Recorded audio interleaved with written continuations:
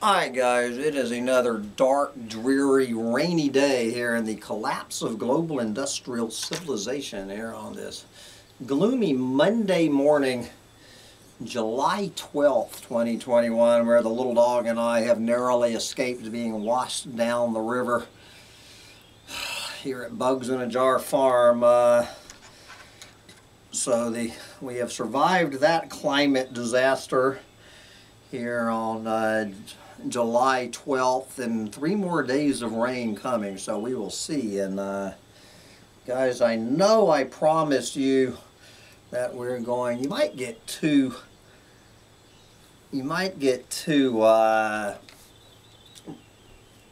Chronicles of the Collapse today.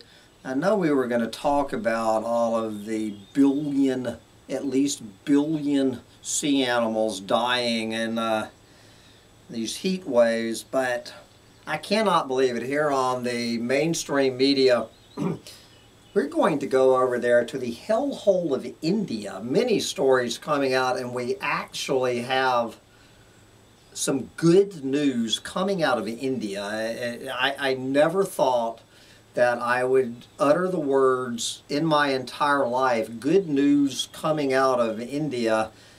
And we're going to start in Jaipur, India, where lightning strike kills 16 people taking selfies in India. They had 16 people running out in a beautiful lightning storm to celebrate the fireworks. Ended up being crispy critters, but I got to remember what channel I'm on, so that was... You can decide for yourself whether 16 people getting turned into crispy critters in India taking selfies of a lightning storm is a good thing for the planet or not. But we're going to get a little more serious before we, jump into the main story. Yesterday was World Population Day, and trying to find one mention of World Population Day, it shows up a day late and a dollar short. Several articles. First, we're going to peek in just a quick peek at this article. India set to overtake China as the most populous nation. We've been waiting for this. They're claiming in 2027 that India will pass China. I'm predicting it will happen sooner than that.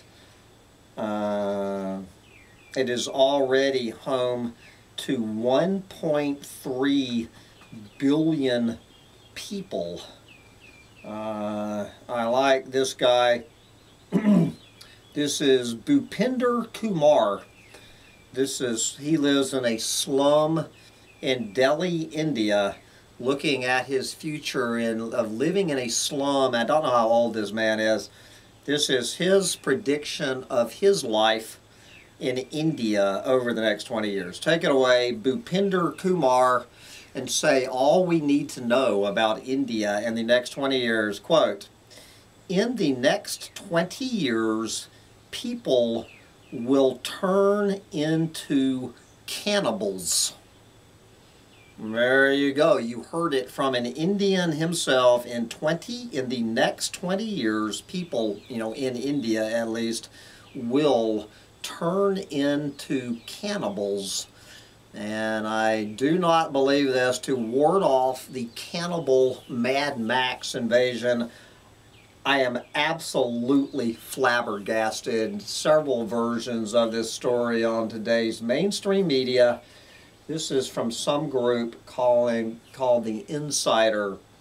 India is proposing a 2-child policy to keep its population under control, and it includes cash benefits for couples who opt for voluntary sterilization. So India is stepping on the third rail for the second time. They tried this back in the 1970s. Didn't work out that well let's wish India a little bit better luck. If it had been successful in the 1970s, maybe people would not be turning into cannibals over the next 20 years. So once again, India, you go. Hallelujah. The two-child policy, oh, I'm sorry, this is in just one state in India, of Uttar Pradesh, giving cash benefits to couples who agree to be sterilized. Meanwhile, those who choose to have more than 2 kids could have their government benefits taken away. Hallelujah. You have a third one of these, you will lose your welfare benefits if you cannot keep your blankety blank in your pants. Anyway, hallelujah. Cash benefits for voluntary sterilization, taking away any government benefits for anybody in India bringing a third child onto this planet. I am utterly shocked. You go, India. On World Population Day on July 11th, India proposed a series of fresh population control measures reminiscent of China's now former two-child policy. The slate of proposed measures was announced in 2 states, okay? Uttar Pradesh, the most populous state in India that is home to more than 240 million people in one state, and the state of Assam in northeastern India. While the country has not yet officially adopted China's now overturned policy of fining couples for having more than 2 children, these statewide proposals are an attempt to control its fast increasing population numbers. India is currently expected to overtake China as the world's most populous country by 2027. UNICEF estimates that around 25 million children are born every year in India, accounting for one-fifth of the world's annual births. And, you know, they're saying 75% of people being born on this planet, and, you know, over the balance of the 21st century will be born in sub-Saharan Africa or India. So I guess that means sub-Saharan Africa accounts for about 55%, in India 20% of mouths hitting the planet. And much of this booming population growth is happening in Uttar Pradesh, which, if it were considered a country, would be the world's 5th largest nation, just behind the U.S. and Indonesia. The proposed new approach to manage its population will span the next decade. Titled the New Population Policy, the proposed measures would reward those who stick to having 2 kids and punish those who have more than 2. Now, they should be rewarding people for having no kids, but I guess these cash payments. Most drastically, Uttar Pradesh's draft bill on population management states that couples with 2 children who opt for voluntary sterilization would get incentives.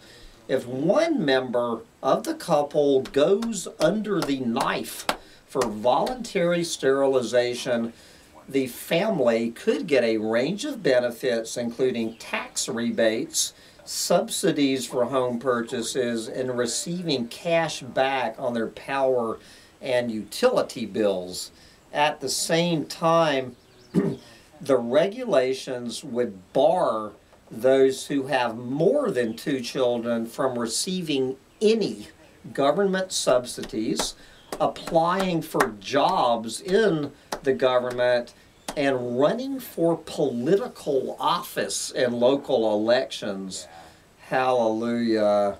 This is Uttar Pradesh Chief Minister Yogi Adityanath yesterday, quote, "Increasing population is the root of major problems, including inequality prevailing in the society. Population control is the primary condition for the establishment of an advanced society." One more time, population control is the primary condition for the establishment of an advanced society. Let us, on World Population Day, take a pledge to make ourselves and the society aware of the problems arising from the increasing population. Close quote. The draft bill on population control is currently open for public consultation until July 19th. From there, the bill will be moved to the Legislative Assembly to be read and debated before it can be written into official law. Going up to Assam, where 36 million people live, the state's Chief Minister Hemantha Sharma announced on Sunday that a, quote, population stabilization roadmap will be developed there by the state government. Sharma earlier has hinted that he would introduce plans to make having 2 children the norm by withholding subsidies and other benefits to those who choose to have more than 2 kids. Assam in 2016 recorded a fertility rate of 2.3 children per family. Quoting Sharma, "Population explosions in some parts of Assam has posed a real threat to the development of the state." India's population control plans come just as China relaxes its 2-child limit.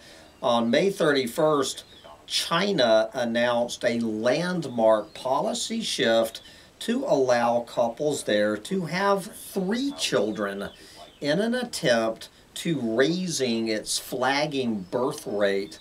The change comes 5 years after the country's 2016 decision to scrap its 1-child policy and raise the quota to 2 kids per family.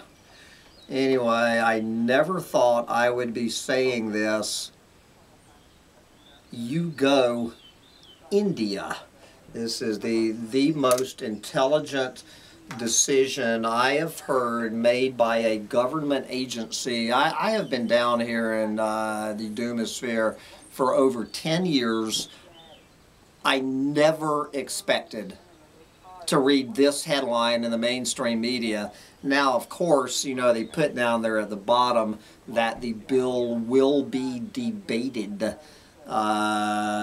before being written into final law. So there's a hell of a lot between now and over the next 8 days that this thing could be watered down. But anyway, 3 cheers for India. And I might come back with a second chronicle of the collapse because I've been waiting for this one for 3 days. Like in post-apocalyptic movies, heat wave killed marine wildlife en masse, but we're going to make that a separate chronicle. So, send a letter of appreciation to India for having a brain. India having a brain, not counting the 16 people turning into crispy critters, taking selfies in a lightning storm. Yes, little dog. We might do another. That wasn't too bad. Bye, guys.